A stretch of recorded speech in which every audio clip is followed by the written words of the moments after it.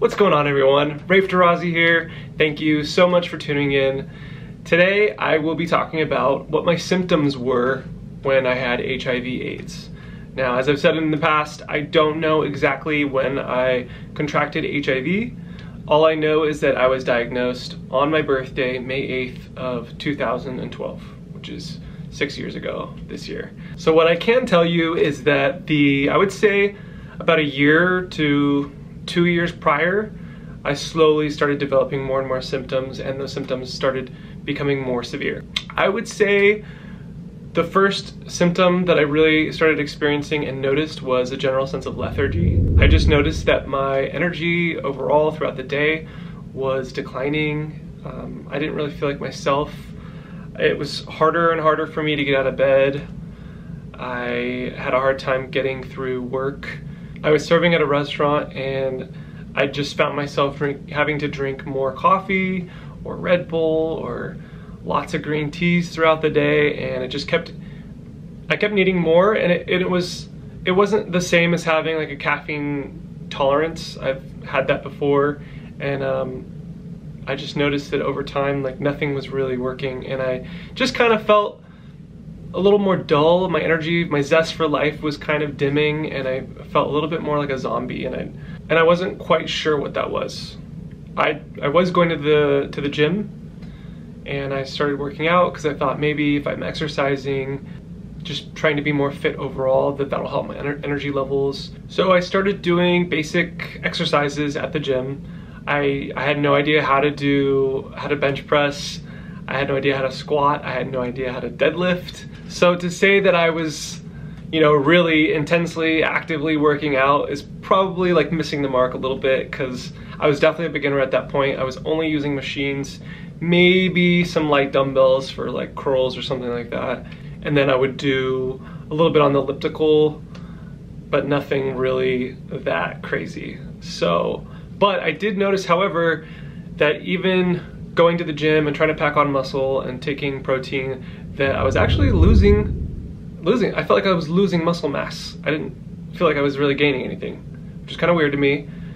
I also was losing weight, but I attributed that to going to the gym and working out and trying to eat somewhat healthy here and there. It wasn't that great, but I was making some attempt. But looking back, I would say that I can probably attribute some muscle loss and some body mass loss specifically to the fact that I had HIV/AIDS and didn't know it, and that's why I wasn't able to gain.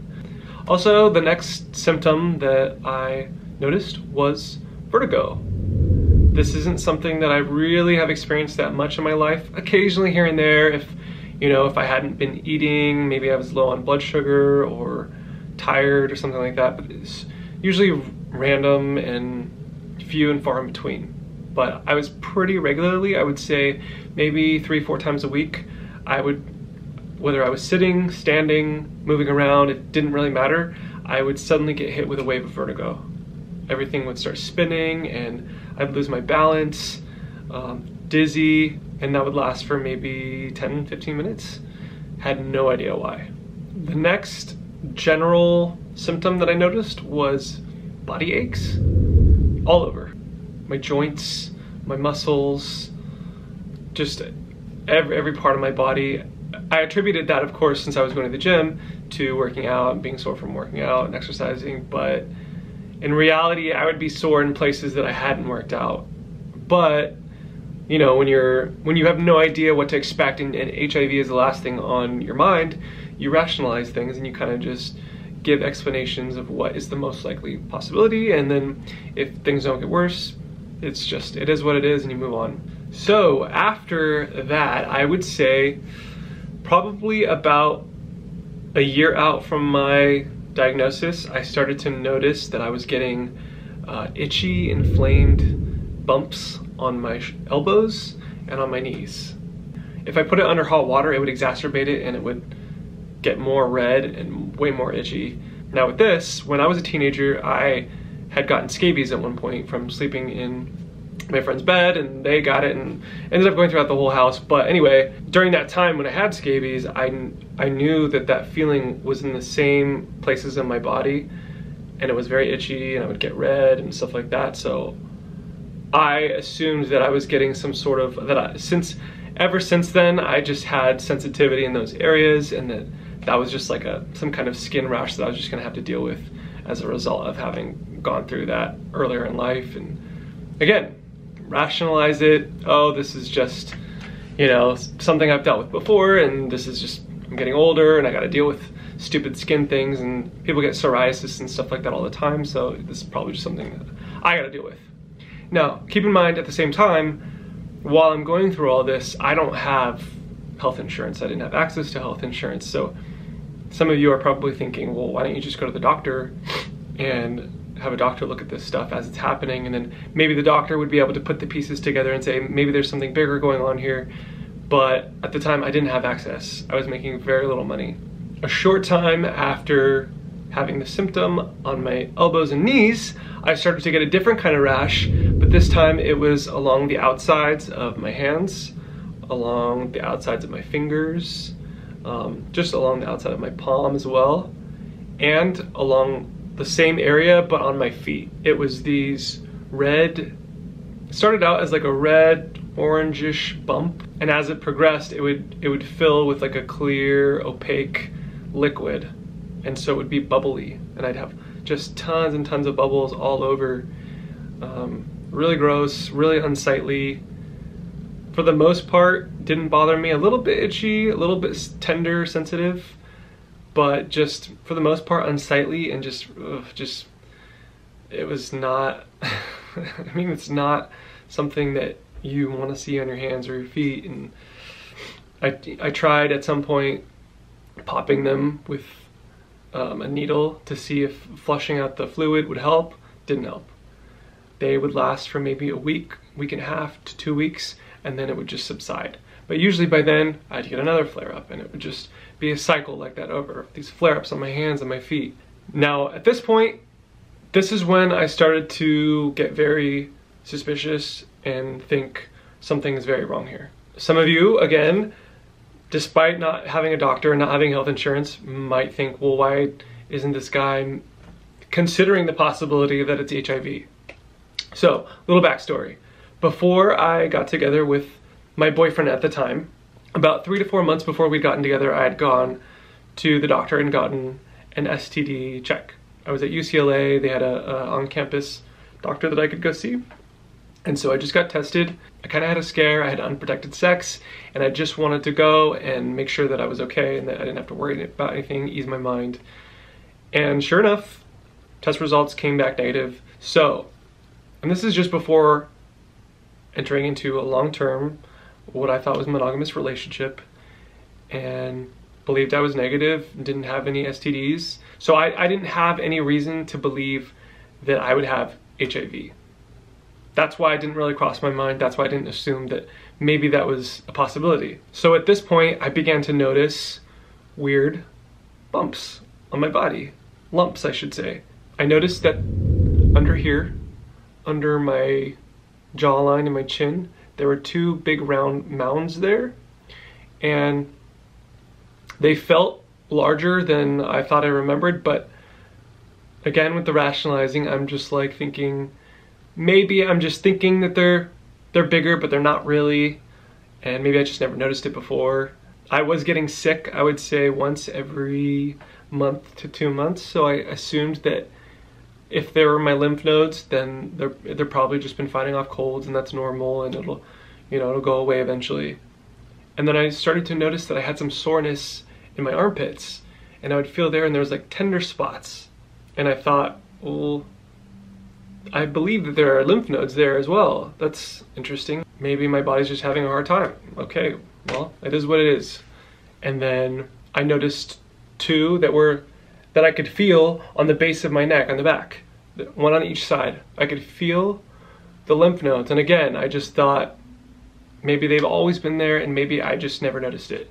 Just never really paid attention to stuff like that. And now I'm being like hyper aware, so now I'm paranoid. And then the really weird one that really stood out, and I was like, whoa, okay, this is crazy.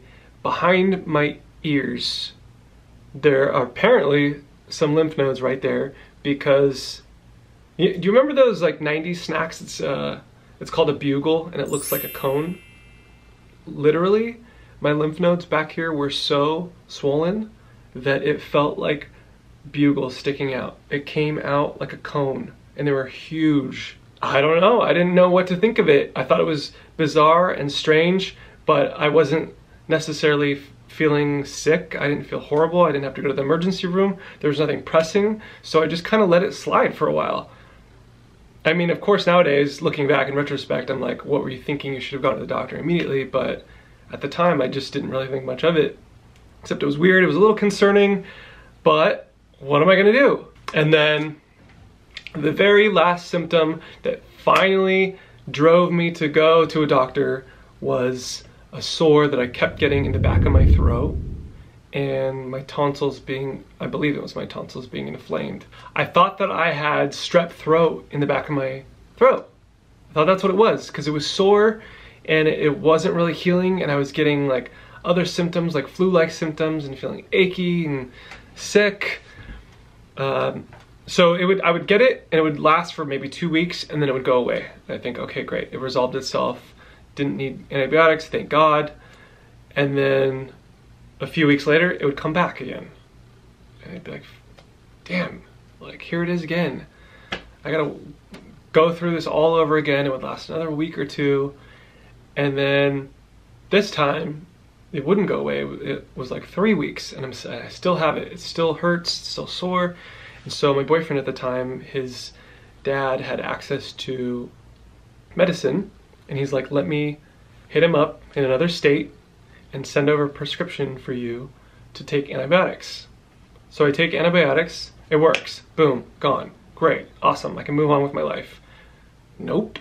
A couple weeks later, comes right back.